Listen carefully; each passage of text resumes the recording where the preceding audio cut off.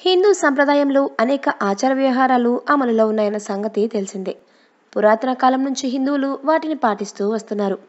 ప్రధానంగా దేవులకు పూజ చేసే విషయానికి వస్తే దీపం, అగరబత్తి వెలిగించడం, కర్పూరంతో హారతి ఇవ్వడం మామూలే. అయితే ఇలా చేసే ప్రతి పని వెనుక సైంటిఫిక్ కారణాలే దాగున్నాయని గతంలో కూడా మనం చూసాం. వాటి గురించి తెలుసుకున్నాం. మరి కర్పూర హారతి ఇవ్వడంలో ఎలాంటి సైంటిఫిక్ కారణాలు ఉన్నాయి? దాంతో మనకు ఏదైనా లాభం కలుగుతుందా? కలిగితే అది ఏంటి అనే వివరాలను ఇప్పుడు మనం తెలుసుకుందాం. సినామోనం కంఫోరా అనే వృక్షం నుంచి తీసే పదార్థంతో కర్పూరం తయారు చేస్తారు. అయితే దీన్ని హిందువులు ఎక్కువగా పూజల్లో ఉపయోగిస్తారు. ఆ సమయంలో హారతిలా కర్పూరాన్ని వెలిగించి దాంతో దేవుడికి హారతినిస్తారు.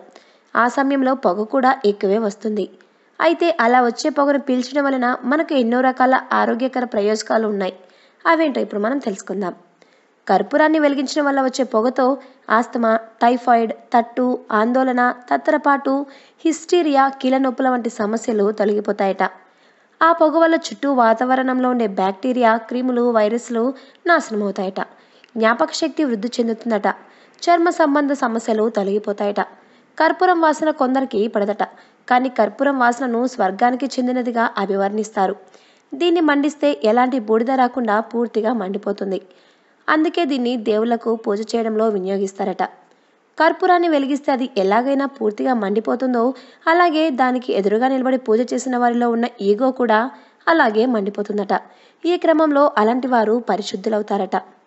కర్పూరాన్ని వెలిగించడం వలన దాని చుట్టూ వాతావరణంలో పాజిటివ్ ఎనర్జీ వస్తుందట. ఈ క్రమంలో ఆ ఎనర్జీ అంతా మనలోకి వెళ్ళి మనకు అంతా మంచి జరుగుతుందట. సో ఫ్రెండ్స్, తెలిసింది కదా కర్పూరం వల్ల ఎన్ని యూజెస్ ఉన్నాయో. మీకు మా ఈ వీడియో నచ్చితే లైక్ చేయండి, షేర్ చేయండి, అలాగే మా ఛానల్ని సబ్స్క్రైబ్ చేసుకోండి.